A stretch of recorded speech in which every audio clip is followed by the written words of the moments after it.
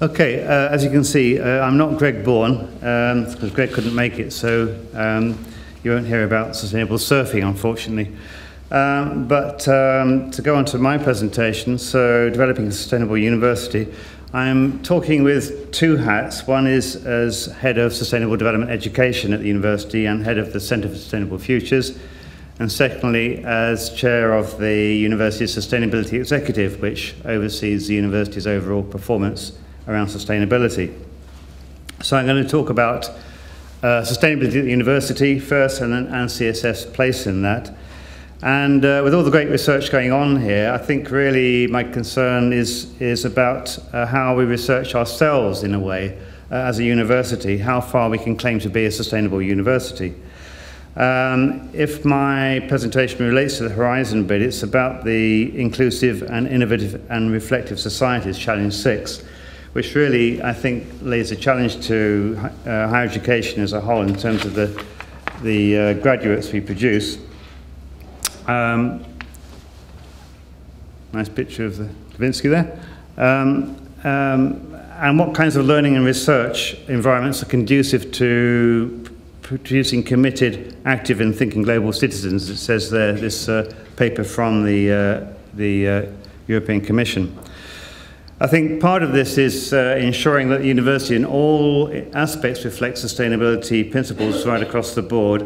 So I think my take-home message today is that as a university we're doing pretty well, but there's still a good deal more we could do and should do. Ray Playford mentioned the sustainability strategy. That was reworked from scratch last year through a consultative exercise. It should be launched with other strategies imminently.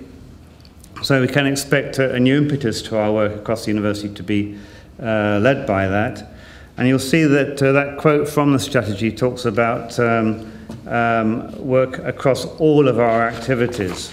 So with that on board, I think it's important to recognise that sustainability principles can guide and enhance and enrich virtually all areas of higher education, and lends a coherence and a potential for synergies which are often otherwise missed in the sort of silo structures that all universities tend to have.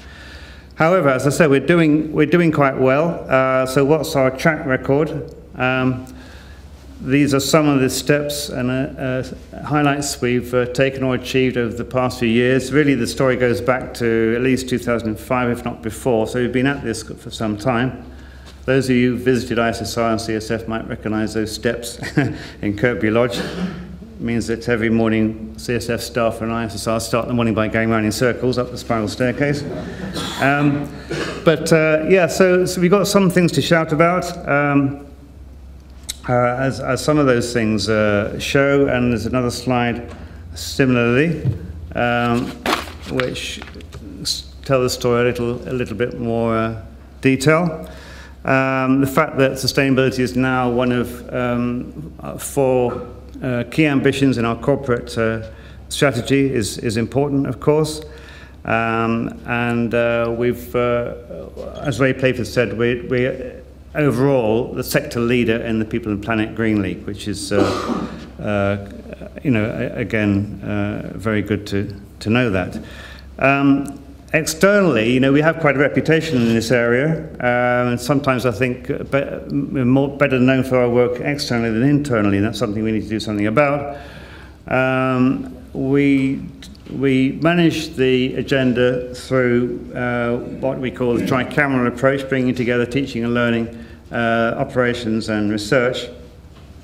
And now working on the sustainability strategy, we realise now we've also got to develop an action plan. So there's moves afoot now to begin to develop an integrated action plan, not just for those keeners, but really for the whole university, which we hope will be mandated by the Vice-Chancellor's office. In fact, they're expecting that. Okay, a few words about the Centre for Sustainable Futures, which I lead on the teaching side of it. So that's our overall purpose, and we work in 3 areas. So it's supporting curriculum change and supporting academics and students on the teaching and learning. research related to sustainability education, and then the sort of whole university work, working with ISSR and operations. So that keeps us busy. We have a small team, but I think quite effective. These are the 9 areas, project areas we work in. And basically we have a facilitative and a catalytic role working throughout the university. These are some of the key outputs, all of which have had a good national and international reception. The book of the Sustainable University looks at the case studies of 10 UK universities who've been on this journey towards greater sustainability through their operations and work.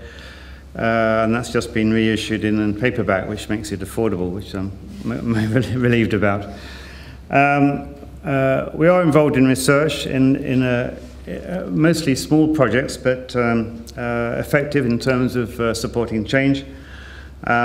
If you take the middle ones, we've worked with carbon visuals on carbon visualization for some time, and that work's going further, and it's quite exciting, and I've got one slide to show you on that. And linked to that is some work on energy literacy, which has been led by Debbie Cotton in Education Development, who's part of our wider team.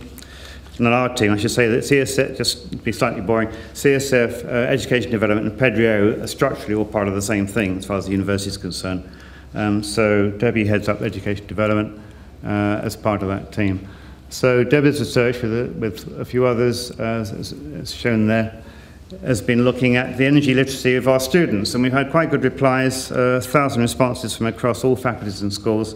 And that's now leading to a bigger project working with some other universities. So that's looking quite good, and we're getting some papers out based on energy literacy of our students.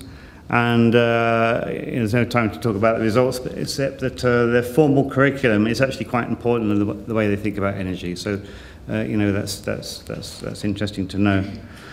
The graphic in the bottom right-hand corner comes from Carbon Visuals, which is a company we've been working with, and this is actually based on the carbon footprint of buildings at Plymouth, and there's a whole set of these slides.